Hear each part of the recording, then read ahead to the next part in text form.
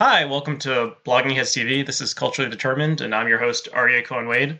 And my guest today is Jeet Heer. Jeet, could you introduce yourself? Sure. I'm a Canadian journalist and academic. I write on a bunch of different things related to politics and culture. And I guess most relevantly for today's show, I have a collection of essays called Sweet Lechery, which we'll be talking about. Right, so I'm holding up to the screen your Sweet Lechery right now. It's a really enjoyable book. It's a really great like physical object. I don't know if there's like a digital like Amazon Kindle version or something, but like if someone was considering whether to get the physical object or the digital version, I would definitely recommend getting the physical object because it's really beautifully designed and you have these. Yeah, it can be purchased digitally, but the reason I went with the publisher, Porcupine's Quill, was they're known for doing like really beautiful books. Mhm. They publish the books in house. They have the publishing companies has a small office in Erin Mills, Ontario, and they make the books there. So my publisher actually like physically made every one of these Oh, books. so it's Uh, vertically integrated. it's vertically integrated. That's right. And then also I was lucky enough to get a friend of mine, the cartoonist Seth, who people might know from the New Yorker and other places, and is a great graphic novelist. He did the both the cover, but he also did the book design. He created the font that's used throughout the book, and he created all these little bells and whistles. There's like these dingbats that he's placed all throughout the book. Yeah, these So little owl icons and just other kind of yeah, fun yeah. stuff. There's all the little icons, and then there's also an essay. The last essay of the book is about Seth and book design. So I feel that again, that is vertically integrated, isn't it? Yeah, for sure. And so I guess, well, actually, the first question would be, could you talk a little bit about the title and where it comes from? There's actually a quote on the front cover revealing the author of this quote, "Sweet Lechery." So could you talk a little bit about why you chose that title? Sure, sure. Yeah, I mean, the title comes from Guy Davenport, who's an American short story writer, translator, and a literary critic, and many other things. He was a real Renaissance man. And he has, in his very first short story collection, Catlin, in the very first story, he refers to the sweet lechery of the inquiring mind. I always thought that was a beautiful phrase. And I wanted to. I mean, it would be presumptuous of me to compare myself to Davenport because he's just like a much more learned man than I am. But Hmm. I do admire him as a model, as someone who tried to bring to his writing that spirit of inquiry, and also I think the phrase captures maybe like a spirit of fun and of trying to do intellectual work for pleasure. Hmm. Which was all kind of behind a lot of these essays. Like I try to write about very serious things, like politics and war, but also maybe to bring to it like sort of like a freshness of perspective and a certain playfulness that I think is really essential for the essay form. Yeah, I think playfulness is a really great term to describe kind of the tone of a lot of this, even when you're talking about something serious. And I must admit that I never heard of Guy Davenport before reading this, so I'm interested you have I think two essays in here about him, so it was interesting to learn more about him, and I want to read some of his stuff now. So I guess the first. Yeah, yeah, I don't know. Guy Davenport, he's sort of, he's like more obscure than he should be, and he is a really sort of towering figure for me and for the few other people that know his work. Mhm, For your listeners and then maybe for you yourself, I think the place to start is a book he did called The Geography of the Imagination, mhm. which is a collection of his essays, and it's really dealing a lot of it with the great modernists, with like Ezra Pound, Wallace Stevens, Marianne Moore, and then but also like more unexpected things. He has an essay in there about Tarzan. He had studied under J.R.R. Tolkien. He unsuccessfully tried to learn Anglo-Saxon from Tolkien. He has an essay about that, and he has an essay about his dietary habits, which heavily relied on Snicker bars. So it's a kind of I think it's one of the great American essay collections, and again, it's presumptuous to even put myself in the same category. But I mean, it serves as something, like I'm willing to be a small shadow cast by Davenport. Okay, yeah, I mean the combination of high culture, low culture, pop culture that definitely seems like it comes through in the book. So why don't we start off with one? So it's split into various sections, and one of your sections is on Canadian culture. And one of the things I noticed that struck me as interesting about the book is that on the copyright page, there's acknowledgement to various Canadian government art councils, the Ontario Media Development Corporation, Canada Council for the Arts. And I was thinking, like, I don't know if there's really anything in the US that's kind of the equivalent of that. I mean, there's like the National Endowment for the Arts and for the Humanities, but I don't think or if they do, it's very rare that they actually will sponsor the publication of a book. So that kind of strikes me as a difference between the Canadian arts and American arts. Yeah, no, I think it's definitely the case that I mean Canada is a small enough country that I think without some sort of government underwriting, publishing would be much smaller than it is. To the extent that I mean, I think it's generally true that before the large scale sponsorship of Canadian writing, most Canadian writers of ambition ended up moving to the United States. Mm-hmm.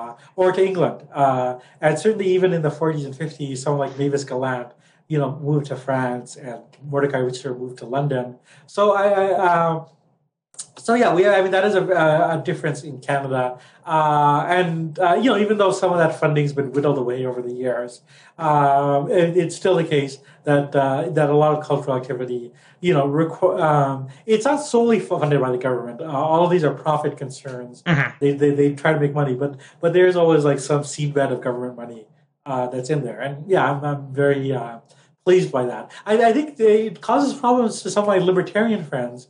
I have a cartoonist friend, Chester Brown, who runs for the Libertarian Party, but his books, like mine, are like underwritten by the government. So I think he has more of a dilemma with this than I do. Right. So Yeah. I mean, how do you think that shapes, or do you think that marks a difference between Canadian arts culture in terms of content as well? That maybe in America there's more. I mean, if all the publishing houses are trying to make a buck, so maybe there's more. Yeah, no, that's an interesting thing, and there is a kind of critique of Canadian publishing that and Canadian cultural activity in general that it's not because it's not market oriented. You get things that are more esoteric, specialized. That aren't going for the big bucks. But I mean, I think there is a little bit of truth to that. I mean, I think. There's probably less genre publishing going on in Canada Mm-hmm. than there is like elsewhere. Like I think that the like all genre writing is a pretty big thing. More so in the United States than in Canada. Oh, even that's changing a little bit. I mean, I think Margaret Atwood, who's in my book, at least since the Handmaid's Tale, which is her big breakthrough book in the 1980s, Mm-hmm. she's been increasingly a genre writer, or she's Right. been increasingly part of this trend of being a literary writer who uses genre forms. So, Right. so that's changing. There's other writers. Stephen Marsh is a Canadian but writes for Esquire, and his most recent novel is about sort of like werewolves who are also a very wealthy American family, and so it's a kind of a mix of the kind of literary fiction and horror fiction. Uh-huh. So yeah, I mean, but I would say yeah, generically it's true. Like in Canada, the major Canadian writer of the last century, I would say, the two major Canadian writers of the last century are Mavis Gallant and Alice Munro, Mm-hmm. and they're both sort of short story writers. Whereas I don't think a short story writer would have the same prominence in the United States. Mm-hmm. That I think that like the major American writers tend to be novelists. They tend to work in a more even literary novelists like Philip Roth and John Updike. So I think that's I think that's a big difference. Mm-hmm. Yes, that kind of leads to another question I had. So I was an English major in college, and I was looking back over my. I kept a list of all the books I was assigned in college, and there was only one that was by a Canadian author, and I think maybe you'll appreciate this. It was Bruce McCall's Zany Afternoons. Oh, okay. And then, yeah, huh. for a humor writing class that I Yeah, took. yeah, But there yeah. was nothing else. I think there may Yeah, have. Bruce McCall hates Canada. That's even doubly appropriate. You only get one Canadian, and it's somebody who, I don't know if you read his autobiography, but No, I haven't. he was miserable in Canada, and he only became happy when he moved down to the United States. So, he's actually like, I mean, the South Park song "Blame Canada" is actually the motto of his life.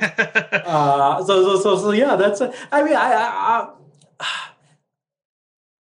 I feel a bit defensive maybe about Canada. Like Mhm. this is, I mean, I am a Canadian, I have to confess, and so things that are Canadian have some interest to me.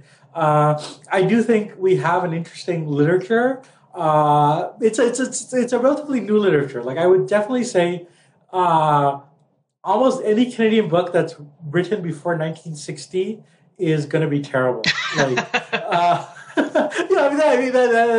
and I hope you don't have like too many Canadians who are watching blogging yet because they'll be very upset. But if you do go back to the sort of so-called Canadian classics of Morley Callahan or Hugh Garner or like these are just deadly dull books about life in the prairies Uh-huh. or things like that. And Uh-huh. I think So I mean, why do Canadians. you think that is?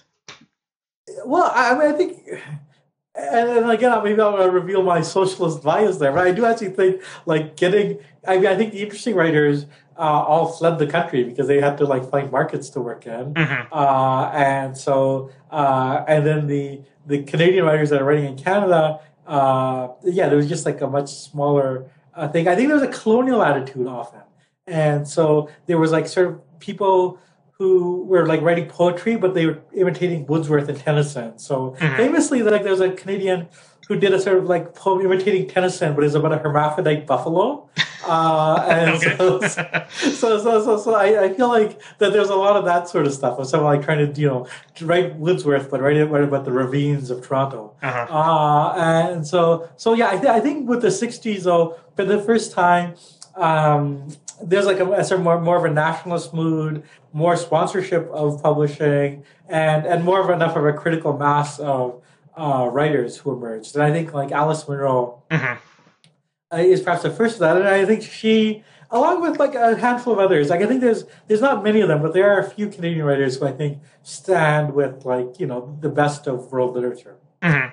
So I mean, besides Monroe and Mavis Gallant and maybe Margaret Atwood, who would you say are the quintessential Oh, Canadian authors?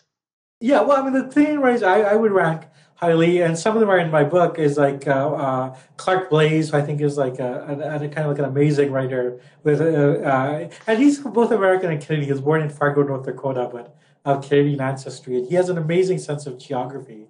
And I think writes wonderfully about both Quebec and Florida and Hmm. Pittsburgh. And he's an amazing writer. I think Leon Rook, who again is kind of like a bit of a continental writer because he's from North Carolina, but is a kind of like tremendous writer. And I think some of the younger up and coming writers that I have in the book, like Annabelle Lyon, are very very interesting, very promising. Hmm. Yeah. Would you say that there? So, I mean, you talked about the short story being kind of more of a form that a lot of well-known Canadian writers have pursued. Like, is there? I mean, so is there like talk of like a great Canadian novel, or would it be like a great Canadian short story? Yeah, I don't think there is much. I mean, I think there's certain writers who have tried to write a great Canadian novel of ambition, like someone like Mordecai Richler. I think with someone like Solomon Grisky was here, he kind of like tried to write a novel that encompassed the scope of the nation, but that's pretty rare. Like I think I think that is a national difference. Like you have people trying to write the great American novel, but I think in Canada the goal is to write the perfect Canadian short story, right? Uh-huh. Yeah, like they should, like right out of, and I think the outsized influence of Alice Munro is a big influence. And like because she, almost by happenstance is like the most important writer in the country, and then a lot of writers have followed her path and written short stories. So there's a kind of Moravian tradition of the short story, Hmm. and in general, I mean I speak with the sort of partisan bias of a Canadian, but I actually prefer short stories to novels because I think novels. Someone once said like a novel is a long work of prose fiction which has a serious flaw, and I think that's generally true. That's like it's hard to have a perfect novel because Hmm. like any long stretch of fiction will have sort of like like digressions or have parts that are just there for narrative purposes. Whereas I think a short story is more like a poem. You can have a kind of perfect short story. Yeah, yeah, that's Uh, a good point. Yeah, yeah, you wouldn't describe a novel as perfect, probably. That just Yeah, I doesn't think it's seem. very rare. I mean, I think you do occasionally. I would say sometimes Nabokov wrote things that are pretty close to be perfect, right? Like, but I mean, that's pretty rare, right? Like, and even like very tremendous novelists, like like Tolstoy or Joyce, like you can look at their novels and think, like, like there are parts of it where you kind of have to force yourself through, right? Like, Oh yeah, I mean, War and Peace yeah, is not perfect, like that. yeah, no, and I think it's the nature of the beast, or Moby Dick, right? Like Yeah, I think like all that, like chapters about like whale, pseudo whale science. right, right. So yeah, I kind of I think that and then it's a Canadian to me speaking, but I do feel like there's a perfection in the short story that you see. Which is really exquisite. Like there's some short stories where like every word is in place, Hmm. and like there's like it all like like uh, a beautiful little world that you can kind of enjoy in the way that some poems are perfect. Yeah. Yeah, So you mentioned Monroe. So she won the Nobel in literature 1 or 2 years yeah, ago, yeah, and when she won that, I said, oh well, that means Philip Roth is never going to win because they kind of portion these things out in kind of like yes. geographical and language areas. And so the first essay in here is about Roth, a really interesting short essay called Philip Roth as Ghostwriter. Do you have any thoughts on whether Roth will win the Nobel? I don't think it's in the cards right now. I mean, it's still possible because now they're giving it to writers very late in life. Like I think Doris Lessing won in her 80s, and Hmm. there's been a few other cases. But yeah, it seems like he kind of missed the boat, and they might have thought that like they already kind of gave it to him because they gave it to Saul Bellow, right? Like they might think in those terms of like, well, we gave it to an American, Jewish writer, like like that fills the quota or whatever. Yeah. I certainly think he's like worthy. Like he's a better writer than many that have won the Nobel, and he's up there with anyone who has. I'm not, but I don't get like excised about it just because I think like for me the purpose of an award is to sell books and to call attention to books. And so like I already know Philip Roth. I've already read most of his books. So like if he wins the Nobel, I'm not gonna like be discovering a new writer. Yeah. Whereas whereas I think when it goes to writers that I haven't heard of or I'm less familiar with, that I feel that that's a better use of the prize. I mean, we can talk about the. I always thought I was talking about this once with someone who was involved with the Nobels at a distance, and he made the interesting point that the best Nobel Prize ever was to Faulkner Hmm. because Faulkner at that point he had an audience in Europe, but less so in America, and it really solidified his reputation. But it also made him a world writer. And then suddenly Faulkner started to be picked up in Latin America, in Asia, and so I think almost now every country has its own Faulkner, right? Like Hmm. Hmm. there's a way in which Faulkner became the most important writer of the second half of the 20th century because people like Gabriel Garcia Marquez were coming out of Faulkner. Yeah. So that I mean, you can't always be so lucky, but like that's a case where like a writer winning the Nobel Prize really changed literary history. Hmm. And I don't know if you've read his Nobel acceptance speech. That's maybe the only one that I've, read a couple times. It's really amazing. Yeah, Um, yeah, it's the only one that ever gets quoted. It's the only one. Yeah, so I always thought that that was a kind of an example of a good Nobel Prize choice. I mean, like Philip Roth, it would be nice, but I mean, I feel like he's already won all the laurels that yeah. he could ask for. Yeah, Yeah. I mean, and the list of authors who never won the Nobel is, as maybe better than the list of authors who did win the Nobel. Tolstoy that's right. and That's right. Yeah, no, I Nabokov. mean, yeah, he's better off. Yeah, being in line with Joyce and Nabokov and Boraz, and so I think that's well. That's the other thing, though. There's a kind of weird paradox to awards where there's always a mismatch, right? Like if you get if Nabokov had won the Nobel Prize, it wouldn't be the Nobel Prizes honoring Nabokov. It's like Nabokov is honoring the Nobel Prize, Hmm. right? Like because he's validating the Nobel Prize. Yeah. And conversely, if someone is a relatively poor writer and they won the Nobel Prize, then they kind of like they diminish the prize, Yeah. and they're only of interest because they won the Nobel Prize, like Pearl Buck or some Right. Sinclair Lewis, right? Yeah. Like, oh yeah, we kind of, oh yeah, that not a it's a kind of middling writer, but they won the Nobel Prize. So that's what these prizes are always uh, a bit mismatched. I mean, to go back to Alice Munro, like I felt a little bit sad about that because I mean, she's certainly worthy of winning the Nobel Prize. I wish she had gotten it like about 10 years earlier Hmm. because her health hasn't been that great. She didn't get to travel to Sweden. One of her daughters went on her behalf. Her husband of many years had died just a few months before she won the Nobel Prize. Hmm. So I feel like to give it to win it that late in life is like you can't enjoy it as much as whereas I think if she had won it 10 years ago, it would have been a much bigger thing for her. Yeah. Yeah. And did she say that she was retiring from writing? Yeah, she had retired from writing at that point. Yeah, Right. I yeah, mean, so yeah, that's a commonality with Roth, who a couple of years yeah. ago announced that he's not going to be writing fiction anymore. Since That's right. Roth is my favorite author, so I just want to talk a little bit about your short essay, Philip Roth as Yeah. Ghostwriter. Yeah, it was really interesting. So can you kind of lay out your brief argument?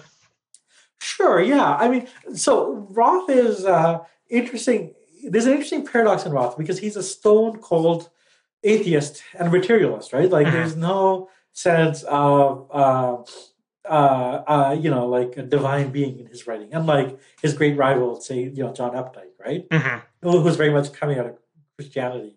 But on the other hand, there's a kind of persistent interest in ghosts in his writing, which comes up in a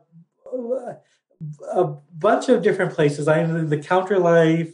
Um, I mean, there's the one of the novels called The Ghostwriter, which doesn't quite have a ghost in it, but there it's in the title. Right. Well, there's the And kind of the ghost of Anne Frank yeah, Van is Frank, is yeah. haunting that novel. You could say. Yeah, it's very much a presence. Yeah, yeah. And I think that the interesting ghost, and there's a sort of interesting biographical fact, which his friend Richard Stern had made public, which is that Roth goes to the graveside of one of his former lovers and talks to her, and he says he gets advice from her.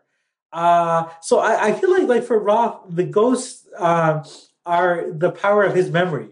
That like the people that he was close to, particularly his parents, and then a few other people, are very much presences in his life, even when they're not there. Hmm. And so I feel like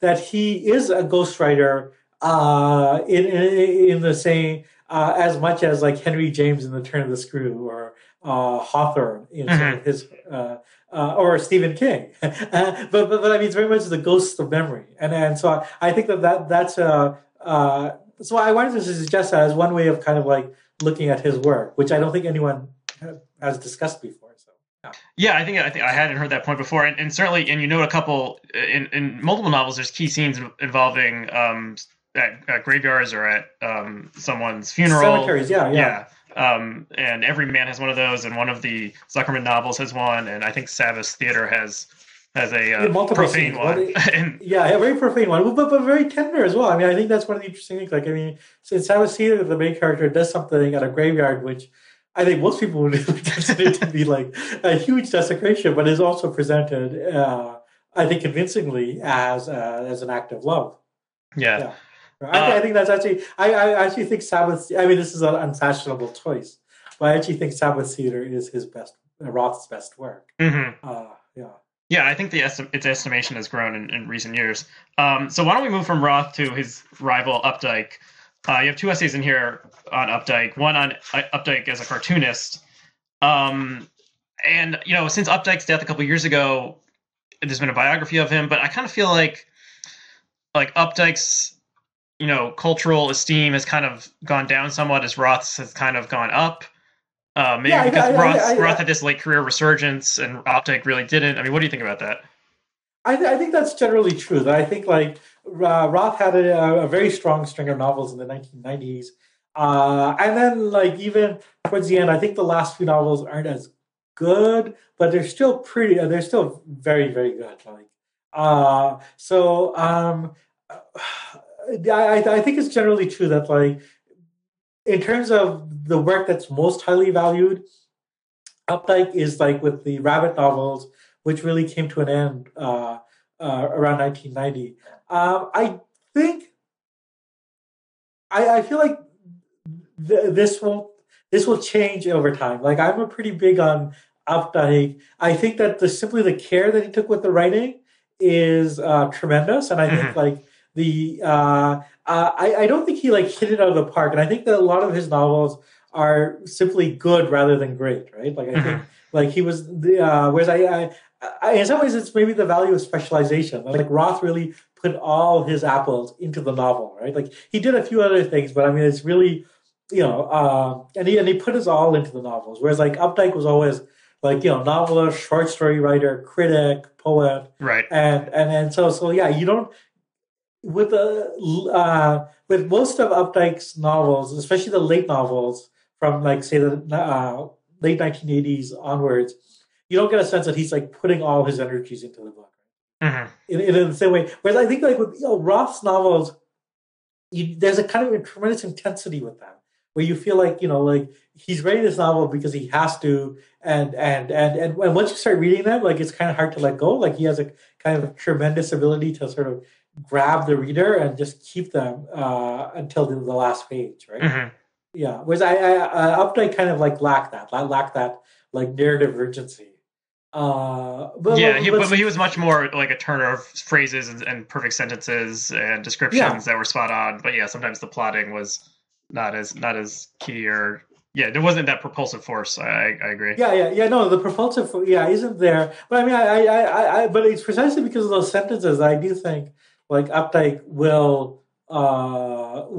people will return to him, like like not 20 or 30 years from now. Like I think like the sentences are so good and like so sturdy. But yeah, I mean, there's all sorts of other extra cultural reasons why, or cultural reasons why he's not. So fashionable. I mean, there's a lot of gender stuff Hmm. that's very problematic. But yeah, I do tend to think that I feel like style is a preservative. That if you have a good like style, like your work will stay fresh Yeah. over time, and then people will return to it. Yeah, Hmm. Do you have a favorite Updike novel?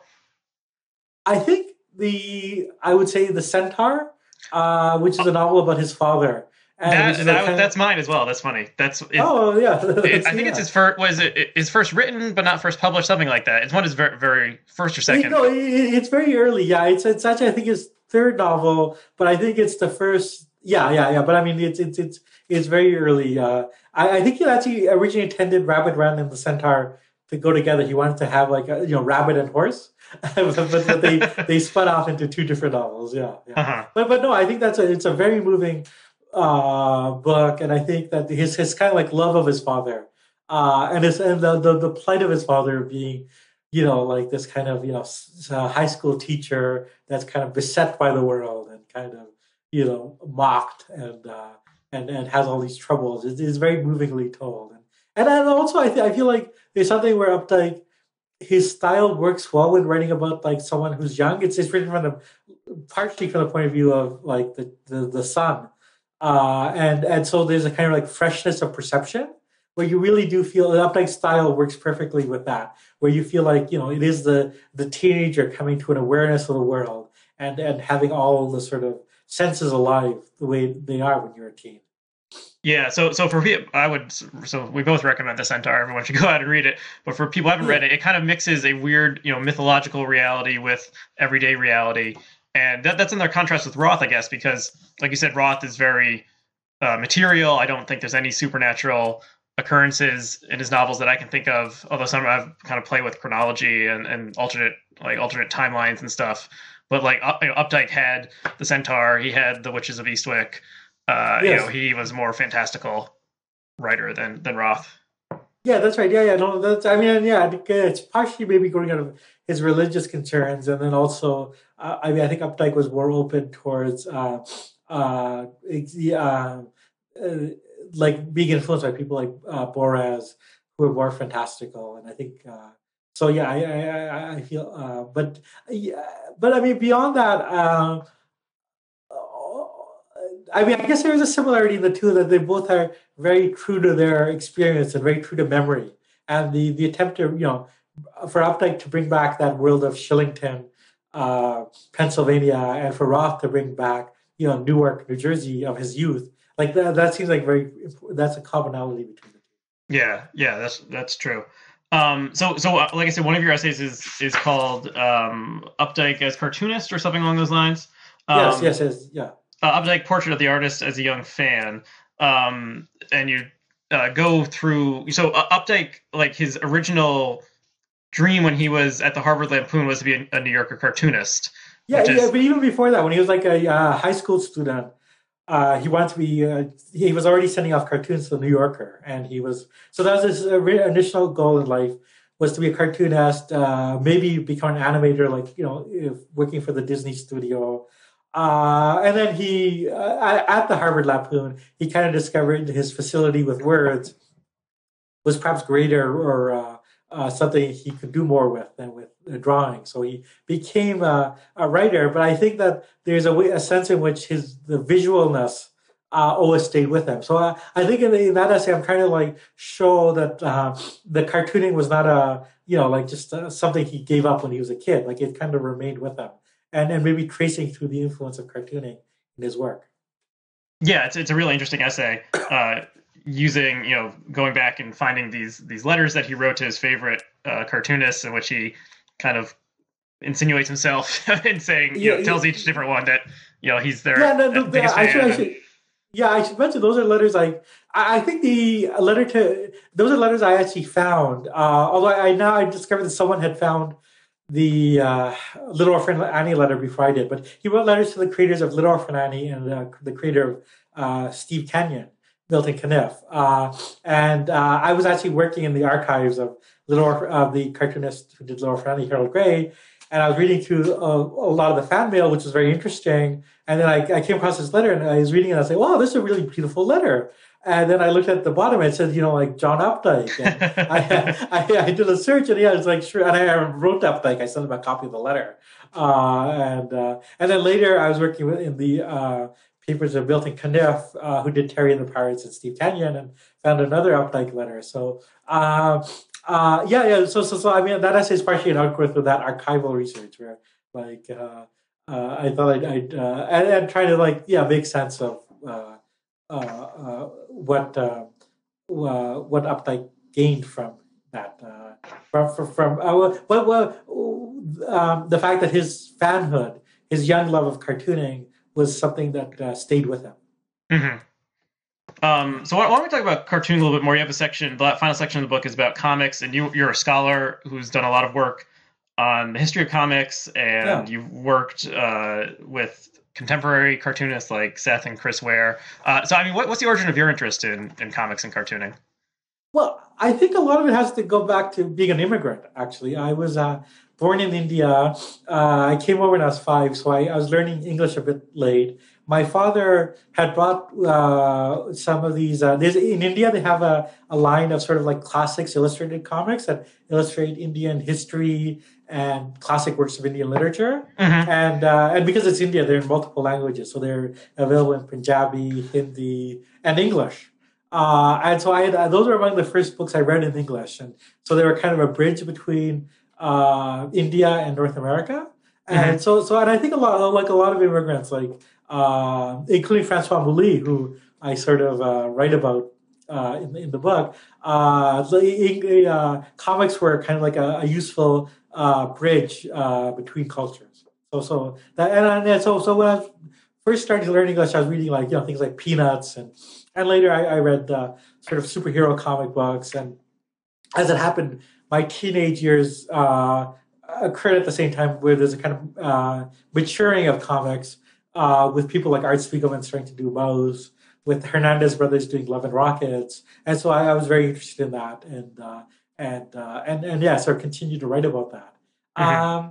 It's a bit interesting because I feel like it's like something that has been with me for so long, and there's stuff that I used to think was obscure, but now has had like sort of like a global impact. So it feels like I went to like high school with Napoleon, right? And so suddenly like, oh yeah, old Louis, he's gonna launch an attack on Moscow. It's like so like no, when I was growing up, I was well, I remember the last superhero comics I was sort of interested in before I moved on to like Spiegelman was like things like Frank Miller's Daredevil and the X-Men with Hmm. Claremont, Days of Future Past, and those held my interest. And then I sort of gave up on the superhero comics. But then like flash forward 30 years and suddenly like the storylines that I had read are dominating the cinema. Yeah, Uh, yeah. I was a comic book fan when I was a kid, and this was in the '90s, and it definitely was. Comic books were not popular then, yeah, and it was not like a cool thing to read or to know. To be paging through back issues or anything. And then, as I kind of right around the time I aged out of it, all these movies started coming out, and now, there's 6 different comic book movies, blockbuster movies every year, and like yeah. everyone is just. The smart thinking is like we're all so sick of these superhero movies taking up all the oxygen every year. But it is kind of bizarre how this thing that was a total geek like niche Yeah, culture thing has totally taken over the entertainment industry. that's right. That's right. Yeah, yeah. And even beyond that, I mean, like because I was interested in Spiegel and Bully, I knew about like the French creation and things like Charlie Hebdo, and then suddenly like it's become a flashpoint in like in the global cultural clash, right? Like, so Yeah. yeah, yeah, it is a kind of but I mean that's something. It's an interesting thing that when that happens, like. I mean, the other example, which is non-comics related, is when I was at university, I studied under some Straussians, people who had studied under Leo Strauss, Clifford Orwin, and Thomas Pango. And so I had an interest in Strauss's thinking and in the Straussians. And at the time, like this was the late 80s, early 90s, that was a pretty obscure thing to be interested in. Like they were kind of, Uh-huh. this marginal academic cult. And, like, flash forward 10 years and suddenly like, Paul Wolfowitz is whispering in the ears of George W. Bush, and you have like these Straussians in the Pentagon who are like, leading the charge saying they're weapons of mass destruction in Iraq. And suddenly like my academic, my, obscure academic interest has real world resonance. Yeah, well, I feel like that's an essay waiting to be written, comparing the obscure, comic books from obscurity to triumph, and Straussians from obscurity to triumph and disaster in the Iraq War. Um, Yeah, yeah, and yeah. one of your sections in the book is about right wing politics. I mean, why do you focus on right wing politics in particular as opposed to politics in general? Yeah. I mean, well, I was sort of gathering my essays together, and there did seem to be a cluster of things about the right.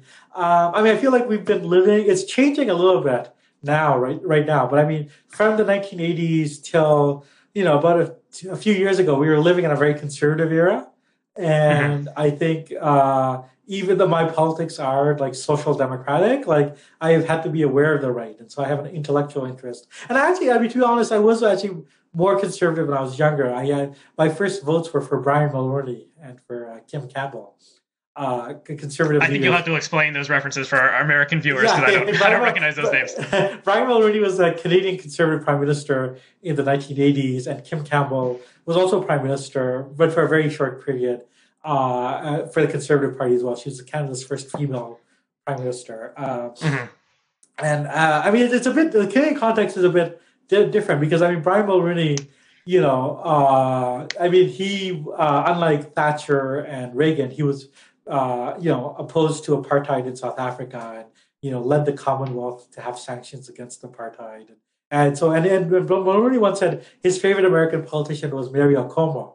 So, which I mean, yeah, you consider that Mulroney is the head of the Conservative Party in Canada.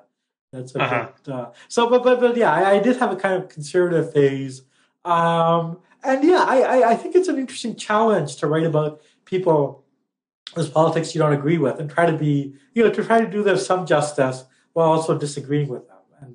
And Hmm. but I'll leave readers to Yeah. decide whether I managed to do that or not. Yeah, and I mean, so you have an interesting short essay in here about Rob Ford that I think placed him in the cultural context that made his make more sense, and it was kind of inexplicable to a lot of Americans. And I just also want to mention the essay you published recently in the New Republic about Dinesh D'Souza, which I thought was really interesting and kind of went into his intellectual history in a fascinating way. Oh yeah, yeah. Thank you. Yeah. And in both cases, I mean, when I try to write about the right, like I want to not set aside my own politics because I want to make my point of view very clear. But I want to try to like have some level of empathy or some level of trying to understand, where does this stuff come from? Yeah. And then with the case of Rob Ford, like I grew up in Rexdale in Toronto, which is the suburb of Toronto where Rob Ford also came from. So I sort of have.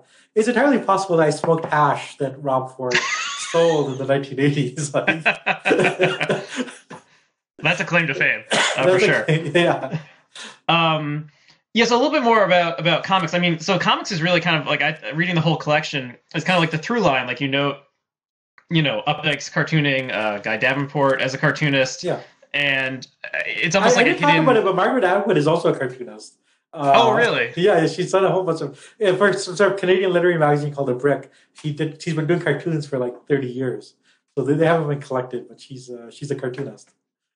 I mean, so what do you think is the connection, like, between is like cartooning something that sometimes authors will set aside and kind of like Updike did, or sometimes it can complement the work? I mean, what do you see as like the connection between literature and cartoons? Yeah, I mean, I think it's a very interesting question. It is something that does run through the collection. I feel like the visual we see before we can read, right? Like we see the world around us, and we draw before we can write. And so there's and letters themselves are a form of picto writing, right? Like the earliest origins of letters are, as far as we can make out, like sort of pictograms that became abstract, right? So I feel that there's part of the attraction of cartooning is that it returns us to the earliest stages of our creativity, to to being the child making a mark on paper, right? Which I think is one of the earliest creative acts that aside from along with singing, right? For me, that explains a lot of this sort of like the power of cartooning, that it's so primordial, and also why even people who take up writing like Atwood and Davenport, and I could mention Nabokov, who's not in the collection, but is very much in this tradition. Like they kind of keep returning to that visual mode, right? Yeah. Yeah. So I think that's part of it. So I think part of the interest and power of cartooning is the return to the sort of primordial creativity, which is also the continued source of creativity in adulthood.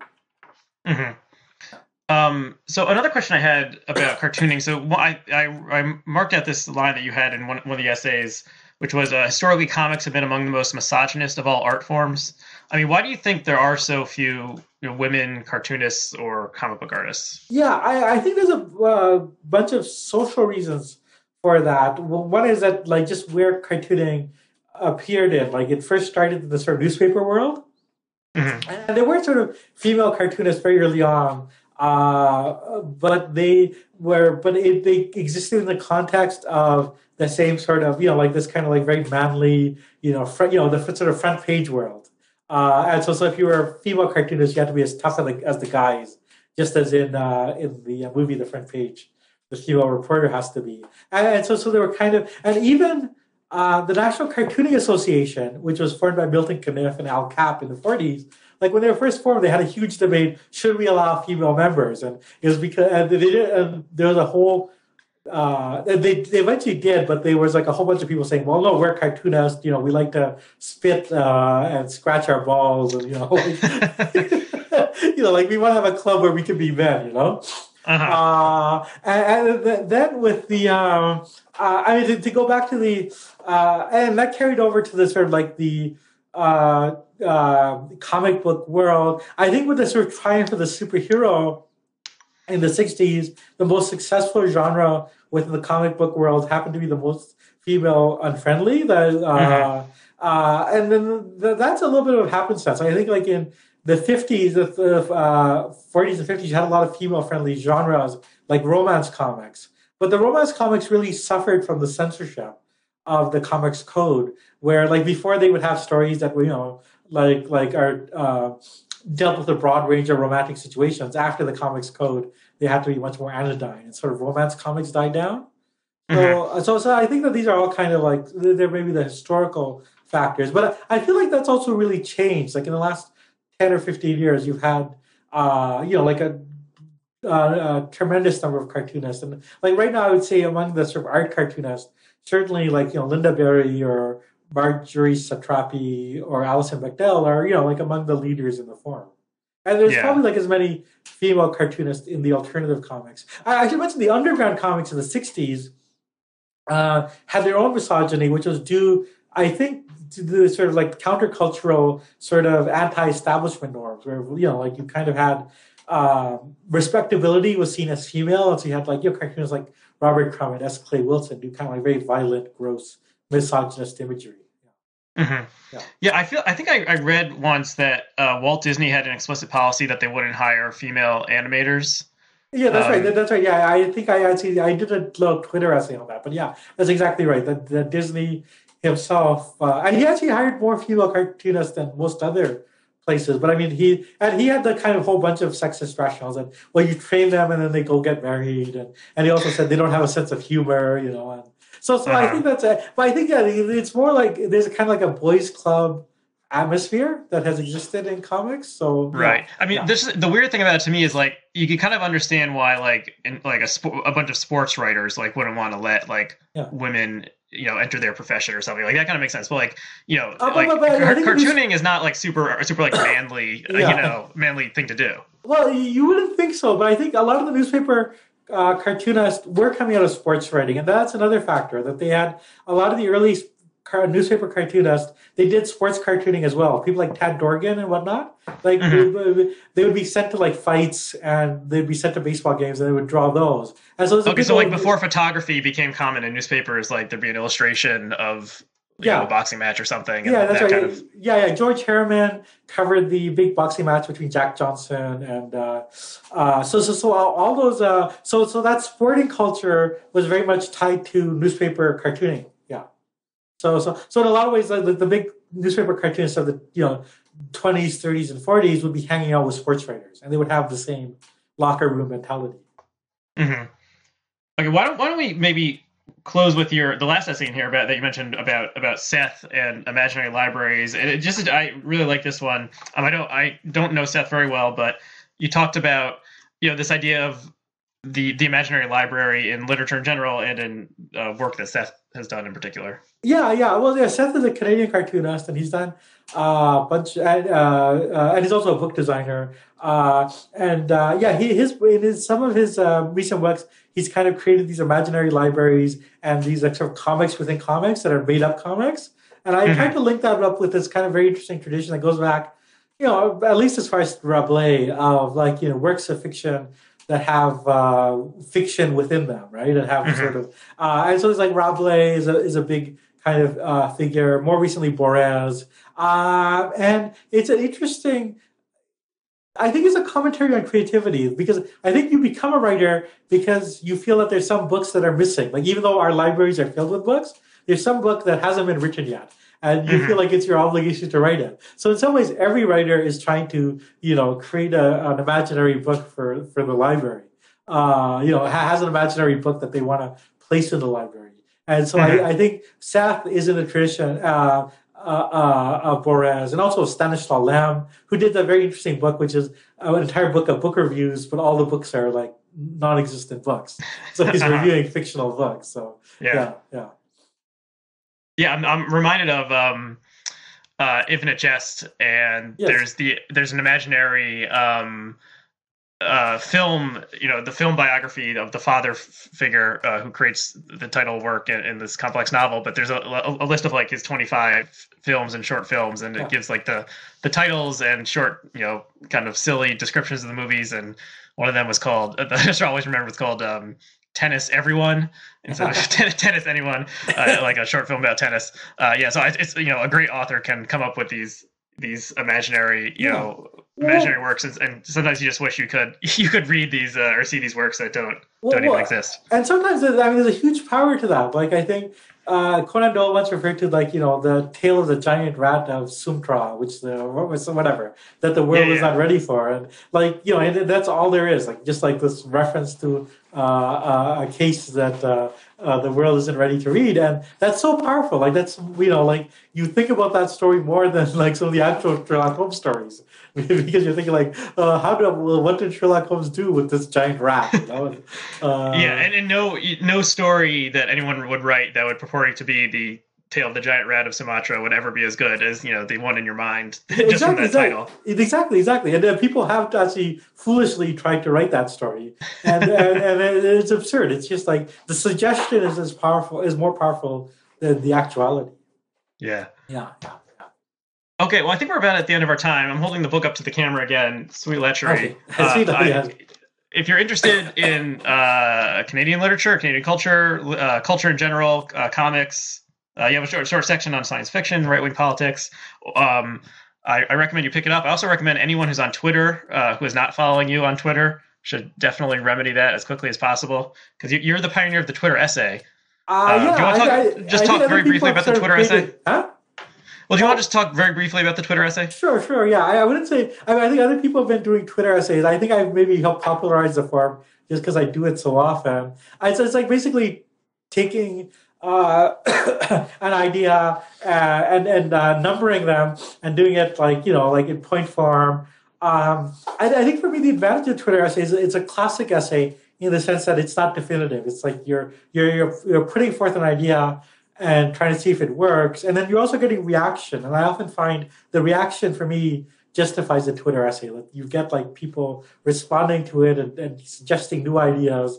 Hmm. I might actually do a book of Twitter essays. I've been talking to a publisher about that. Like just like because I think it's interesting enough to see. It'll be interesting to see if like the form can survive being in print. You know. Yeah, that is interesting. I'm sure there's been books that are been written that are kind of like based on parody Twitter accounts, or Yeah. maybe. But this would be maybe the first real intellectual book Yeah. based on Yeah. Twitter. So I hope that comes together. Okay, thank you, and thank you for having me on. It's been it's a great interview, and I'm glad you liked the book. It's yeah, it's I feel like it gives a sort of cross section of my mind, so it's always interesting to see how people react to it. Well, thanks so much for coming on, and maybe we'll have you back again sometime soon. And thanks to all of our viewers, and tune in next time. Yes, thank you.